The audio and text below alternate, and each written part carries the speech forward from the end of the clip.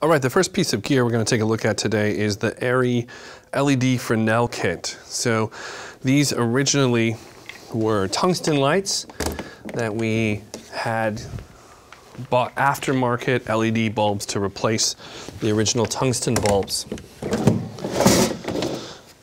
So in the kit we have two 650 and two 300 heads and 4 kit stands and barn doors. So it's a complete kit with 2 lights that would have been the equivalent of 2 650 watt tungsten lights and 2 300 watt tungsten lights. But because they're using LED bulbs, they're at a much lower wattage. We can plug a lot more into one particular circuit using our electricity formula.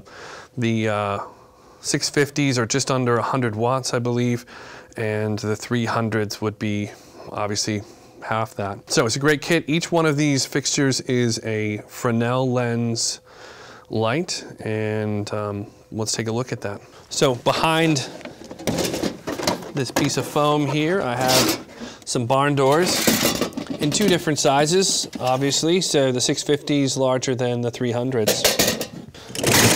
So to set up a light, I'm going to grab a stand, barn doors, and a 650. Remember how they were packed up in the case? It's a good idea so that you can remember how to put it away later. So I've set up my kit stand and I'm going to put the head on there. The ARRI lights have 2 different ways to put it on the head here. I could put it at an angle, maybe better for hanging from a ceiling or something like that, or if I needed a really downward facing angle from this stand. Or typically I would put it on the stand that way and tighten onto there. I want to make sure that's fixed on there nicely. If I need to, I'm going to spin this around. I see that I have my cable dressed and set on this cord, this rope, to take the stress or slack off of the line so that it's not pulling on this part here.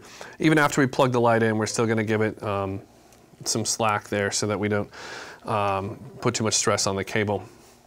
Next up, I'm going to grab that barn doors.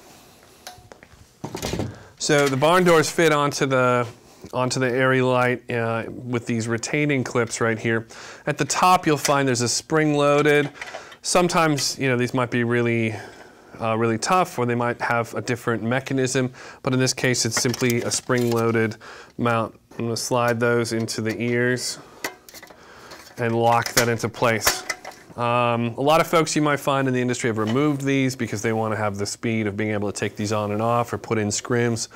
But in our case, it's a nice safety feature in case the light's upside down or, you know, moved in a way that might fall off easily. So there we go. I've got my barn doors on. I want to make sure and open these up before striking the light, before turning it on, so that I don't build up any heat inside there. Even though we've converted these to LED, they still do put off a little bit of heat, not as much as their 650 predecessor. So I'm going to take this cable out of here, and ideally, let me rotate this around for you. I'm going to take up the slack there a little bit and have the switch hang through that rope a little bit so that it's not pulling too much on the back of the instrument. There we go. We've got power, so I'm going to rotate this back this direction. When striking the light, whether it is tungsten or LED or whatever it is, you don't want to shine it into somebody's face, so let's make sure we do that. There is some adjustment to the fixture on the back side here.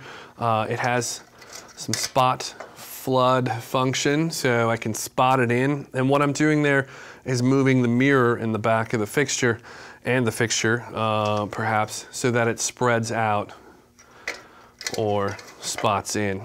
Now there are specialty lights that do the spotlight effect, like an ellipsoidal or something like that. This is not one of those instruments, but the lens definitely does help create a nice shape for the light. You see how it sort of rolls off on the edges there a little bit as we go through there.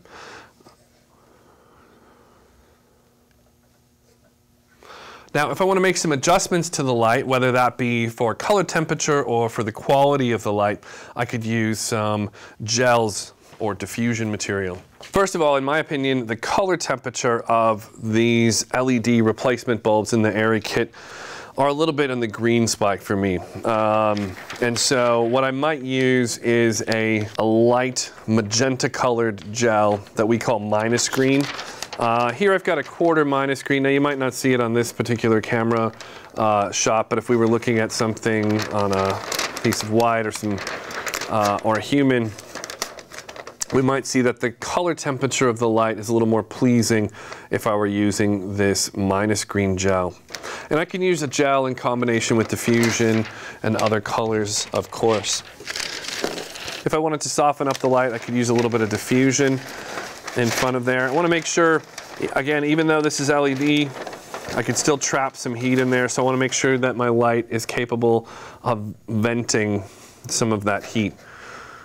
And then I'm going to use clothespins to fix that onto the barn door.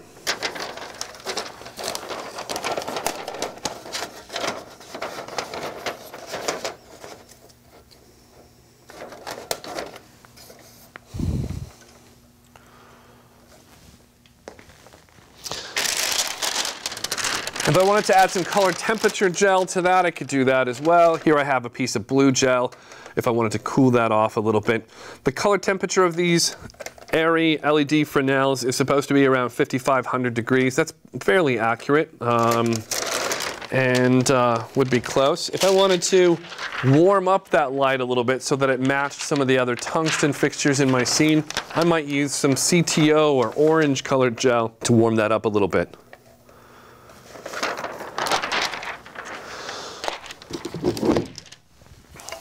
If I wanted to change the quantity of this light, I could use a smaller instrument. There are some 300s in the kit. I could use some scrims. Unfortunately, they're not in this kit. I would have to check them out separately. I could also use a screen or scrim in the flag kit, which I'll be showing you shortly. I could also use a dimmer. So these LED lights are dimmable. They don't necessarily go all the way down to 0. So I could check out a dimmer separately, and these are good for up to 1K. So this fixture here, which is under 100 watts, will definitely work. And I simply plug that in line.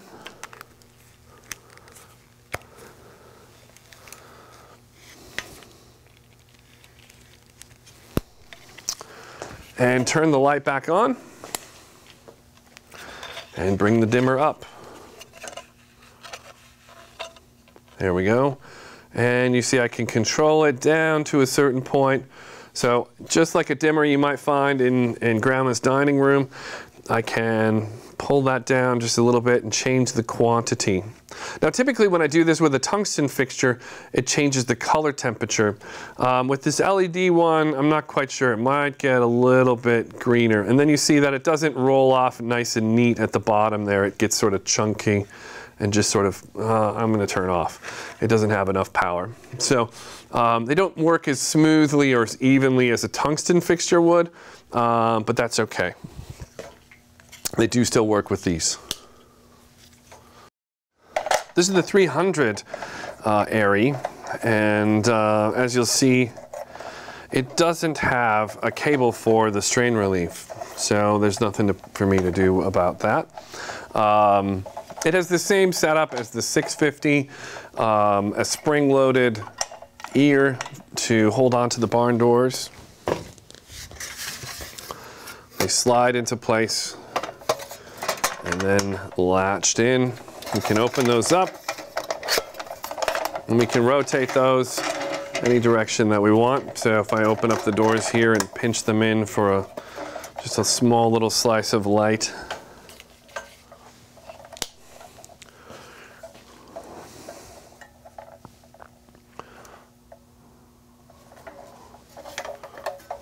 I'm not sure. Also, I can zoom and spot just a little bit of wide and spot movement on there. Again, the 300s and 600s, nice small instruments for small locations, or if I'm shooting something, you know, fairly moody and small, I don't necessarily need a lot of big lights. to fill up that space. The 650s and 300s will get the job done.